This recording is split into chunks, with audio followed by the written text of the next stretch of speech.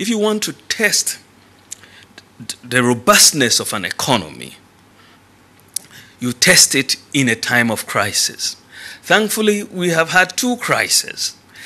Under the NDC, there was an internally generated crisis, which was Dumsor. Under the presidency of Nana Akufo-Addo, there has been an externally generated crisis, which has been the global coronavirus pandemic. I just want you to ask yourselves, how have these two crises been managed? The Dumsor crisis, which crippled this economy for 4 years. What were the mitigating measures offered to businesses and individuals during Dumsor? This was an internally generated crisis. We saw that even during Dumsor, electricity prices were being increased. Fuel prices were being increased. Teacher training allowances were being cancelled. Nursing training allowances were being... All of that was happening during that particular crisis.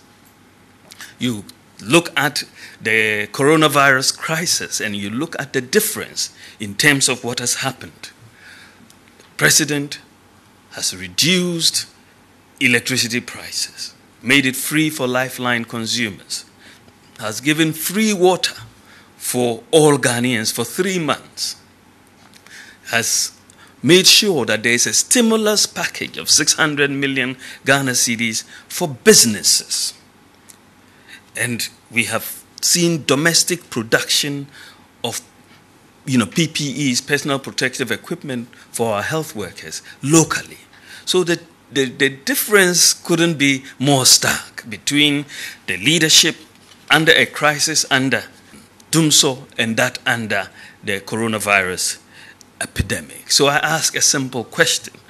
Who will you trust in a time of crisis?